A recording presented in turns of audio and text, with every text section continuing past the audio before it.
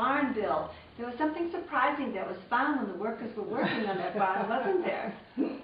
There's one door that was never being able to be opened for whatever reason and so forth. There was some rot in the floor, so you really couldn't open up the door. So when they were painting and doing some of the repairs to the building as they were painting it, one of the individuals had crawled under it, because there is a crawl space underneath the barn, and he was able to pull some floorboards down so they could open the door, and they found a privy in there, a three-hole. A three-hole privy. Privy and so forth. It was quite a find. There's a number of people in town that have been here for a number of years and so forth that knew it was there, but basically had forgot about it. Interesting. And the kids used to, a number of the kids that used to walk by this particular building going to the high school, and they couldn't make it to school, so they would even use it back then and so forth. One of the other things that we found, which was quite interesting, when they were above where the monitor skylight is, there's a small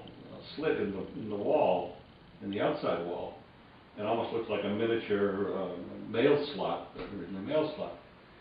And one of the individuals in town had questioned it and then found that the Jenckes originally used it to allow bees come in, and they had actually a honeycomb in their apartment there with its own cabinet and so forth.